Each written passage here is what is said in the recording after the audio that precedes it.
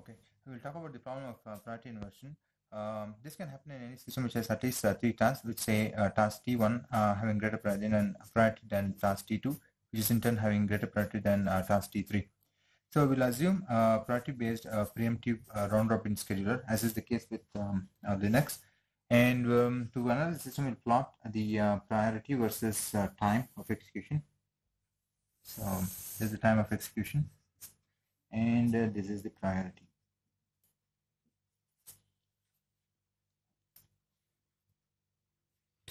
Task T1 is of greater priority than task T2, which is in turn greater than priority than task T3.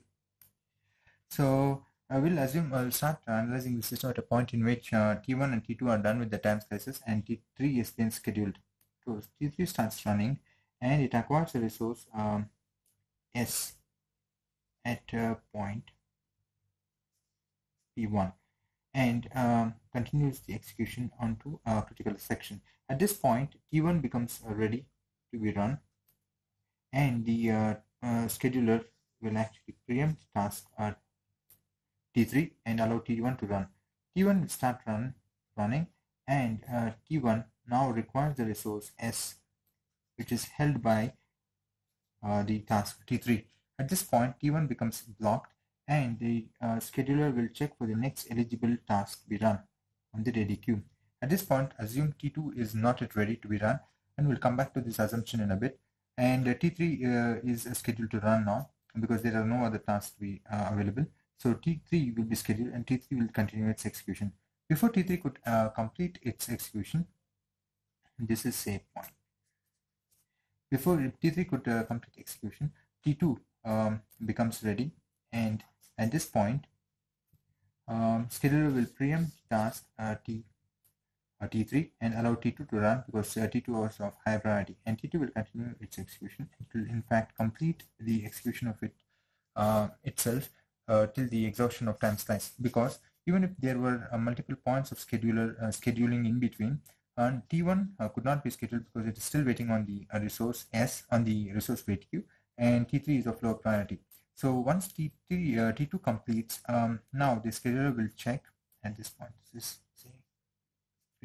At this point, a scheduler will further check for the eligible task to be run. At this point, also T1 is still blocked on S, and T3 will be allowed to run.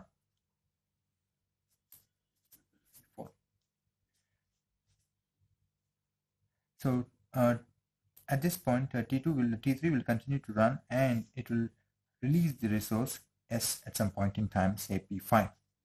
At this point, and the release of the resource S will be informed to the task T1, which is waiting on the resource S, and it will acquire the resource S and continue the execution. As you can see that T1 was made to wait for both task T2 and T3, which are of lower priority. This is the basic problem of priority inversion. The task T1 waiting for task T3 is acceptable because it is holding a resource which is required by T1. But task T1 waiting for task T2 is not acceptable because it is not holding any resource which is required by T1. So this time between the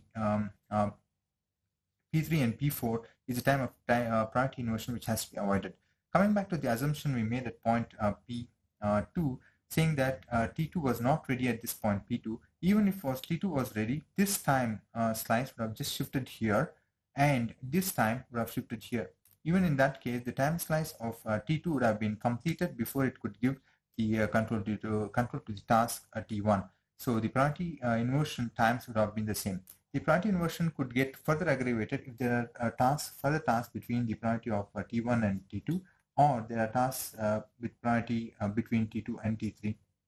So this kind of multiple time slices of lower priority tasks will further delay the execution of task T1. This is the basic problem of priority inversion. This problem can be avoided by using priority ceiling or priority inheritance or random boosting and things like that. So we will talk about these things in the next video.